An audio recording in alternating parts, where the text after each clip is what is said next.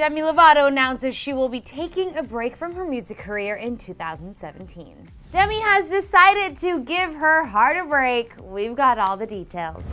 Yesterday, October 4th, Demi Lovato made headlines for her November cover story in Glamour magazine.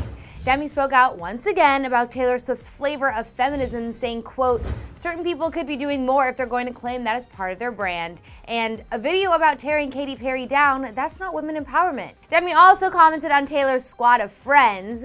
"I don't see anybody in any sort of squad that has a normal body. It's kind of this false image of what people should look like. It's not real." Swifties lashed out at Demi for so-called skinny-shaming Taylor, and Demi replied to the Backlash tweeting, quote, "I get asked questions, I answer them, sue me," followed by the explanation, quote, "Also, don't forget that words can be taken out of context when doing interviews. Still not apologizing for saying what everyone wants to say," and ended with a third tweet telling people they should worry about other things. A few hours later, Demi shocked us with an announcement tweeting, "So excited for 2017, taking a break from music and the spotlight. I am not meant for this business and the media."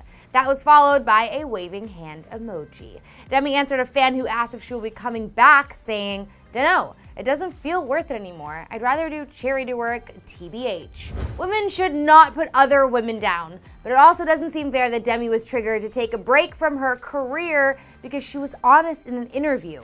Demi is one of the most confident and vocal pop stars, so if she can't handle the media, who can?